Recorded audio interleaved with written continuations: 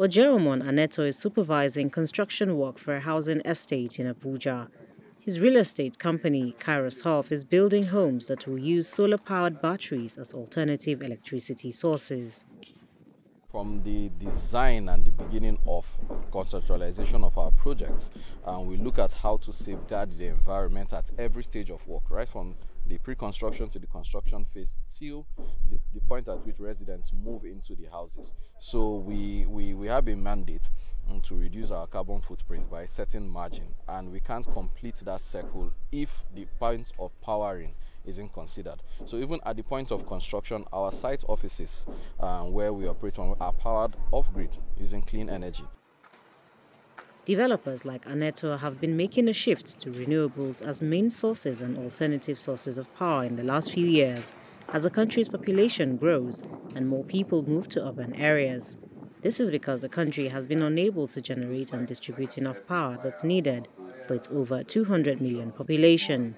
The national electricity grid collapsed at least 8 times in 2022 alone, which the government blamed on low gas supply. We are power starved, we don't have enough. So renewables present alternatives. Instead of running diesel generators and all kinds of things that pollute the environment, solar, for example, comes handy. I think it is also a wake-up call for the operators of the grid that the business you took for granted for years, the people are finding creative alternatives. So if you don't do something, something may happen to you. But renewable energy sources do not come cheap. According to Forbes, a solar panel costs at least $3,500, and with millions living in poverty, only few can afford it. Experts say the government needs to incentivize solar and also ensure that real estate companies begin to build mini-grids to help reduce power problems and reduce emissions. Government has a lot to do on this.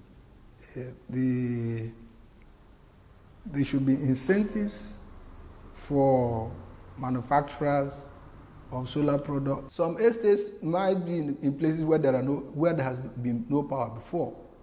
So they don't have to begin to bother themselves about how to extend the grid supply into the estate. They can become a self-sustaining enclave. So that will bring more power. So if you have 2, 3, 4, 5 estates, 1 megawatt here, 1 megawatt there, 1 megawatt there, that takes care of a lot of things. Last year, Nigeria launched the Energy Transition Plan to reduce carbon emissions and encourage more cleaner energy sources of power by 2060. The government is looking to transition from petrol and diesel power generators by creating investment opportunities in industries related to renewables like solar, but that is expected to cost up to $10 billion annually. And when that happens, that could see more developers like Aneto build homes that will be mainly powered by clean energy sources. Ajek Mangut, CGTN, Abuja.